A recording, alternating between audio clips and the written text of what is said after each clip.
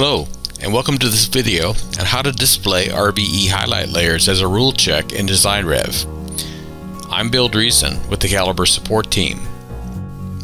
When debugging DRC violations in RVE and viewing multiple results, the highlight layers added in DESIGNrev are all assigned a common layer name, RVE. To find out which rule check is associated with the result, I need to reference it in the RVE results window. But it would be very useful to see this in the DESIGNrev layer pane. Let me show you how you can label RVE highlight layers in DESIGNrev with the name of the associated rule check.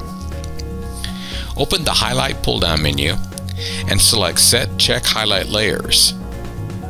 In the pop-up menu, click Override Check Defaults and Colors, then click OK. Now if a highlight results, the RVE highlight layer will be labeled with the name of the rule check. And that's all there is to it. Thanks for watching this video. We hope it was helpful.